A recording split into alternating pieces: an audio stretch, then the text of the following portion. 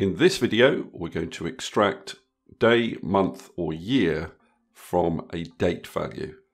With day and month, we can extract a number or a name. With year, obviously just a number. Let's kick off with month. We've got 4 different methods here. First method I'm going to use is custom formatting. And to use this method, you'd create a link between your original date and an adjacent cell. And then if I copy this down, then what I want to do is apply custom formatting to these dates. 2 ways you can do this: right click, format cells, or Control 1. Now go down to custom here. In the type box, delete what's currently there. And then to extract the month portion of the date, type 3 M's, which would give you an abbreviated name of the month, or 4 M's to give you the full name of the month. Okay, next method, using the text function. 2 arguments value, so that's our date, comma, format text. So this is going to return a text value using a number format. Now our number format is the same as the custom number formatting that we used. So I'm going to use 4 M's. Close the bracket, press enter, copy down. Gives me the names of the months. Now there is a difference between these 2 methods. If I was to sort in descending order in the custom formatting column, see, I get oldest to newest and newest to oldest. So I'll say newest to oldest, and I'll get October at the top down to January. If I do it here, right click, sort, I don't get newest to oldest and oldest to newest. I get A to Z and Z to A. So these values are text values, so they don't sort properly. Next method, month. So all you do is point at your date and it returns the month number. Now I could use this month number to return the month name, and I'm going to do that using the index function.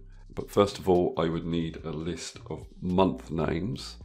So if I type January there and fill down, then here I'd use the index function.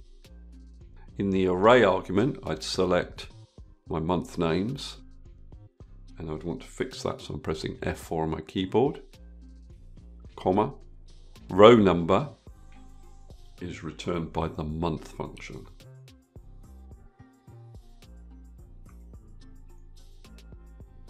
If I copy that down, that gives me the month names. Now these are text values. You can see that they are on the left of the cell.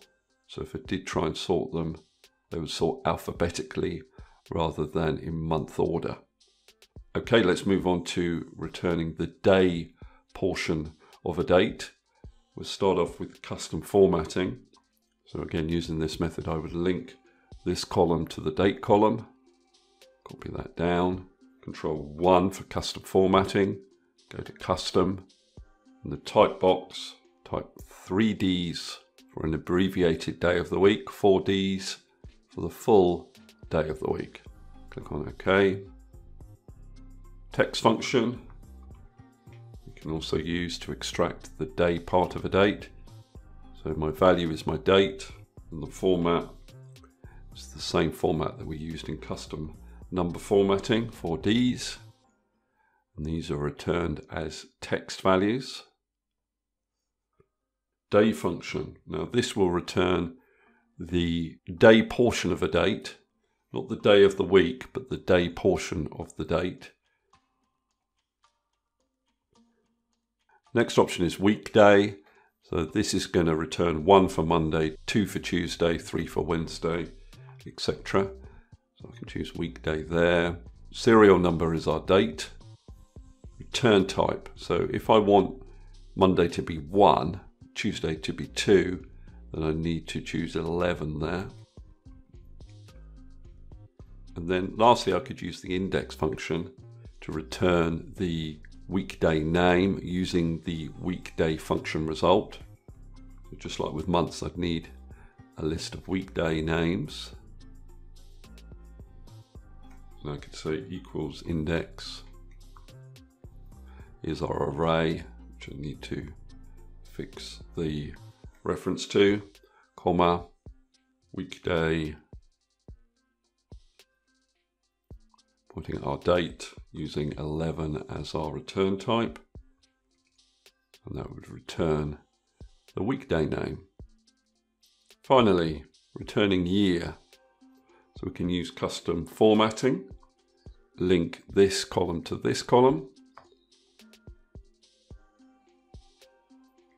Control 1, custom formatting, custom, type box, type in 3 Ys, get the year portion of the date. Text function you can also use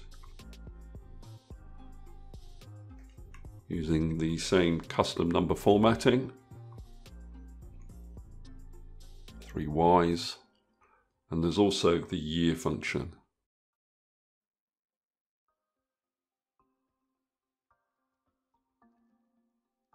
Okay, that's all I wanted to cover in this particular video. Hopefully that's useful. If it is, please subscribe, and I'll see you next video.